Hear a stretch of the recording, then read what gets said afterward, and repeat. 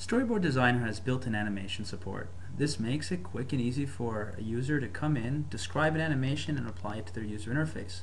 In this example, I'm going to simply move the top menu layer and slide it off the screen, and then I'm going to do the exact same with the lower menu layer. So you can see me hiding and showing both these layers. So these layers will be an animated move off the screen. When clicked on the hide menu, I'll slide it off the screen, and we click on the background, I'm going to slide them back on the screen since the menu system will be hidden at that point.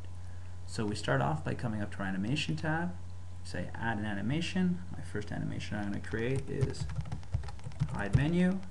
Keep it 30 frames per second. Maybe we'll make it happen over 1 second period.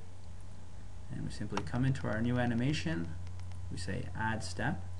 We can come find the piece we would like to move. So we're going to move the lower menu layer. And then we select on the Y value. And now we're going to move him from 0 to 100, slide him off the screen. We have different rates we can pick. We'll just stick with the ease in rate. And away we go. Now we can see our first step inside there. We'll add the next step to slide the top menu off the screen. So now we're going to do the same thing. We're going to move the Y value. We're going to move from 0, but this time we're going to move him to negative 100 because he's sliding up. And we'll stick with the ease in rate. And then to get this to work properly, we need to bring the menu back on the screen. So we're going to create a show menu animation. Keep 30 frames per second, but we'll use 1 second once again, so it's moving at the same rate when we bring it on. All these values can be changed later, so you can come back in, change the rate, change the timing, change the frames per second. So we come in, we add a new step to show menu. Once again, we're going to go with the lower menu, the Y. This time he's already at 100 because we slid him off the screen, so we're going to move from 100 to 0, and we keep these in rate. So now we have that.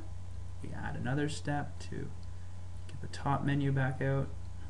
Select top menu, the Y value. He's going to move from negative 100 where we left him to 1 to 0. Add an ease in. So now we have our two animations, hide menu and show menu, and they're both going to have two different steps inside of each one to move the top menu and the bottom menu.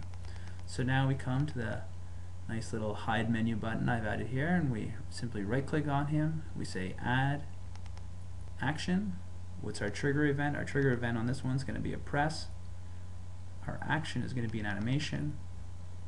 We simply come in, we select on somebody selecting this, we're going to call the hide menu animation and finish. Now we'll add the animation to the background so that we get our menu back. So we're going to simply come in once again, add action while we're clicked on the background. On a press once again, we're going to cause animation to happen, and this time we're going to select show menu. There we click finish. Now we can simply right click on our application, say simulate. Yes, we'd like to save. Our menu comes up. I come over, I click on the hide menu button. We see it slide off the screen. I click on the background, our menus come up. So this is just a quick example how you quickly and easily add animation support to your UI to give a deeper and richer feel